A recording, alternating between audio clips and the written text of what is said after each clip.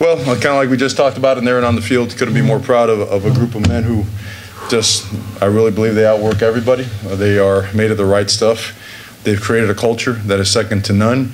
And a night like tonight validates all their hard work, and certainly honored to represent the Pac-12 North, and certainly extremely excited about winning the Pac-12 championship tonight. Go ahead and take questions for coaches and athletes down in front here. Coach, no one's been able to run on Utah all year long, yet today you guys put up 239 yards on the ground against them. What were the keys to making that happen today? It was a little bit of everything. It starts with the players, their commitment to establishing the run, their film study, the way that they practiced this week, the way that the line blocked, the way that Herb carried out his fakes and ran with the ball as well, the way that CJ and Travis and Cyrus all ran the ball. And quite frankly, I think maybe these guys just all week long just got a little bit tired of hearing that we weren't the more physical team. And, you know, it gives you a little bit of an edge. But it was all us. It was all, you know, these guys, these players, just they made up their mind that they were going to establish the line of scrimmage, and they did. Josh? CJ, did you guys, as players, did you guys take some offense to talk about their run defense all week? Was that a motivating factor for you? Definitely put a little chip on our shoulders. We don't try to focus on the outside noise too much, but you know, hearing that they're the more physical team, the Pac-12 definitely made us want to come out here and just work even more harder. In the middle. CJ, as you hit the hole there for that 70-yard touchdown, what are the thoughts kind of going through your head as you see all that green grass ahead of you? Just get to the end zone, man. Just get pretty much get to the end zone. Touchdown. Stay right there. Kayvon, have you felt like you've been getting a whole lot better? Have you felt yourself getting better throughout the season? And then also, what was it like to play a really good game as a freshman in this big of a game? I mean, the proof is in the pudding. We put a lot of work into just practice and every day and just going to work, putting 110%. So, I mean, I feel like I've gotten a lot better, and I'm going to continue to get better. And I guess you could say it's only up from here. You know, as long as I keep putting in the work, it should see good results. Go ahead, Colin. Right here on the right. Yeah, Coach, with the outside talk about the Pac-12 not being a physical conference, this game, you know, the #1 run defense in the nation, you know, your defense, it's held teams below 100 yards rushing. What do you think it kind of says about the state of the Pac-12 right now? Well, first thing, I wonder why it's so quiet in here. I mean, it was pretty loud and happy in that locker room, so hopefully, you know, you guys are excited about this stuff too now. If you look at our defensive front seven and theirs, as well as both offensive lines, there are a lot of NFL players, a lot of Sunday players on both rosters. And I think what you see happening is the recruiting landscape of the Pac-12 is getting strong really, really quickly. Development is at a premium right now, and we've taken monster steps in the direction of establishing ourselves as that kind of a team. And, you know, it's all a tribute to these guys, the way they attack the blueprint every single day. So I think it speaks loudly of the direction of the Pac-12. Here in the left, second row. Coach, Kyle Whittingham was obviously in here before you guys, and he mentioned two things: your linebackers tonight and your pressure schemes. Can you talk about those two factors for us? Absolutely. It starts with the guys up front, you know, tying up their offensive linemen and tight ends, allowing our linebackers to play free. With that, it goes with the fact that Troy and Samson and Isaac, they did so much, Lamar, they studied so much film, they felt like they had a really good beat on what they were doing as it relates to tight end sets, shifts and motions, communicating, getting calls passed down, passing off crossers, knowing when they're in man, knowing when they're zoning off, and then just flat out playing with physicality and toughness. So tremendous job by them, just putting in time, grinding at it, and it showed up on the field tonight. In the back. Coach, congrats on the win. Thank you. You guys were you held Utah on third down 4-14. Can you just talk about how suffocating the defense was tonight? The defense was off the charts. I also saw that they had 0 red zone scoring chances, if that is accurate as well. So when you look at those numbers right there, total offensive plays, total offensive yards, you look at a defense that was just committed to being a dominant force tonight.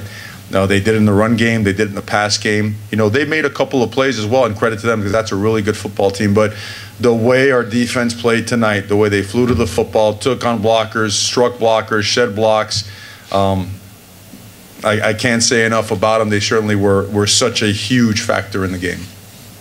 Coach, Brady Breeze was obviously all over the field tonight, whether it was making tackles or grabbing that interception. Can you just talk about one, how much better he's been getting throughout the year, and then also just how important it was that he set the tone early for this win. Well, you knew they were going to line up in 2 and 3 tights, that they were going to, again, shift in motion, try to get downhill with power, counter, inside zone, outside zone, split zone. So your safeties are going to have to play big, right? They run the alleys for you. They're the support players.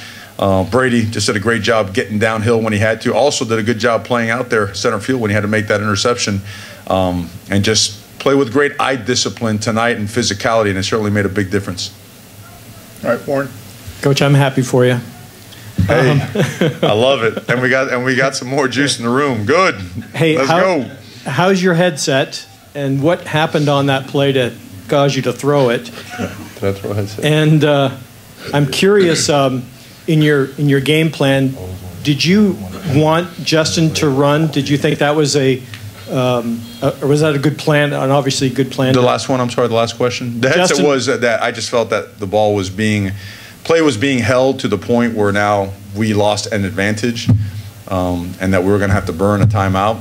So I shouldn't do that to the headset. The headset had nothing to do with it. But the other question, I'm sorry, I didn't hear it. Justin running the ball, was that key in your offense? It was. We made that decision. You know, we haven't run him much this year, but there's a reason he's been upright all year, and we've won, you know, worked our way and then won the conference championship. We've never had to play without our quarterback. But tonight, the way that they play cover one, man coverage, they squeeze the ends, they press your wide receivers. Justin was going to have to use his feet to make some plays, and he was outstanding. All right, if you guys had played Justin's played an easier opponent than Auburn in your opener, you guys might be in the playoff talk right now. Is that a flaw in the system, or how do you do that? System, you know, I don't know if I'll get in trouble in talking about systems, but I think there has to be a lot of weight placed on winning your conference. You can go through your conference and win your conference, especially in one where you play 9 conference games like we do. That has to and needs to carry a lot of weight going forward, because look, these guys will tell you they want to play the best teams in the country all the time, and there's no way that we're going to go away from that mentality to try to schedule down to appease, you know, whatever. I don't want to, I guess I should stop there before I get myself in trouble, right? Look, these guys, they deserve to find out how good they are by playing against the best, so we're going to keep doing that. Right here on the right. Coach, to win this game today, you had to win in the trenches, both sides of the ball, and you did. Do you feel that that is a Mario Cristobal stamp you are putting on this team, the physicality that we're seeing out of it? It's their stamp. I refuse to. I have zero credit in this thing. This is all about the players. This is all about the way that they work, the way that they grind, and the way that they learn and develop. I mean, these guys have learned a lot about themselves as a team, as a family, and that's the secret sauce. The blueprint is there. We put it down, but they're the ones that attack. And if you attack it a certain way, you get results like this, and that's what's transpiring. And that's where all the credit needs to go. You know, it's them. Okay, go right here in the middle. Coach, this senior class was 4-8 their freshman year, and now they've got a conference championship. How great for the program does that feel? It's validation. It's validation for all that they've done. I don't know if anyone here has been through a 4-8 season. I've been through one of those, and it's about as horrible and as miserable as it gets. And it causes some people to break down, some people to quit, some people to leave, and then there's a core that just puts their foot in the ground and says, we're going to change things. And they had to change things in the midst of change, right? Because there were coaching changes, right? There was all kinds of staff turnover. That is a special group of men to be able to do that. That speaks loudly and speaks worlds about what they are in terms of their DNA, in terms of what they are as people. I'm very passionate about that because, you know, the world would be a better place if you had guys that would grind out like they did, if that was the way it was, you know, for everything. They deserve all the credit in the world.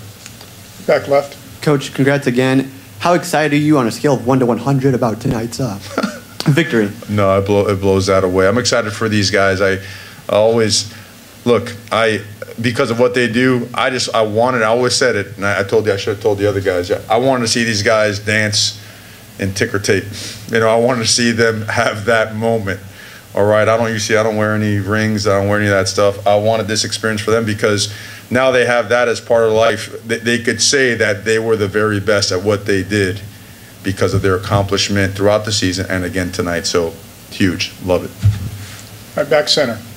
CJ, what are some of the emotions going through your mind as you are named MVP of this game? Oh man, first of all, I gotta give it all the glory to God, and then I couldn't have done anything on that field without the O-line, man. They made the holes and they paved the way for me to make those big runs, so I gotta give it all up to them.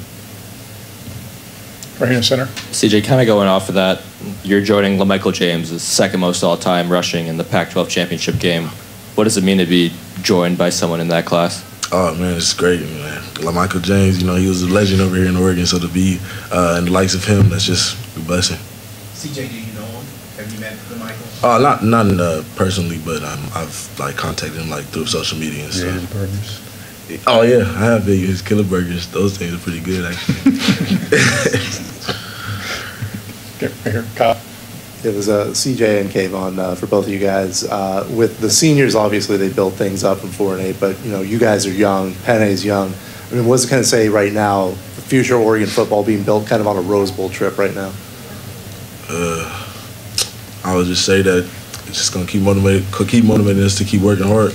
This is just a stepping stone in the right direction. We're gonna keep going up from there. All right, we've got one more. We'll take one more back. Well, we got KT's answer. Oh, sorry. I forgot the question. You can go ahead. I mean, as far as you guys were the sort of underclassmen, that's kind of a block out for Yeah, I think we made it a point to let our seniors go out with a bang, and we all kind of just bought into. We put in the work, so why not bask in the success? And I don't see any decline. I don't see anybody that wants to quit. Everybody wants to live up and fill the shoes. So, yeah. All right, now last one. Go ahead, Warren. Coach, I'd like to get all three of you to talk about this. Coach, I'm not sure if you've been to the Rose Bowl on New Year's Day, and I know CJ and Kayvon, you haven't. You may have gone since you were from Los Angeles, but just your thoughts about being able to play in the granddaddy of them all on New Year's Day and just the ambiance of that game and what it means. For me, it just sounds like another Tuesday. I'm repeating what he said. It's another Tuesday. Ready to get back to work, ready for the opportunity. These guys are going to get some time off because they need it and they deserve it. It is a tremendous honor. It is I've never been to the Rose Bowl before, watched it, know the pageantry and everything that goes with it. It is as big as a stage as there is in college football, and the best part about it is that these guys and their teammates have earned it 100%. It was not given to them.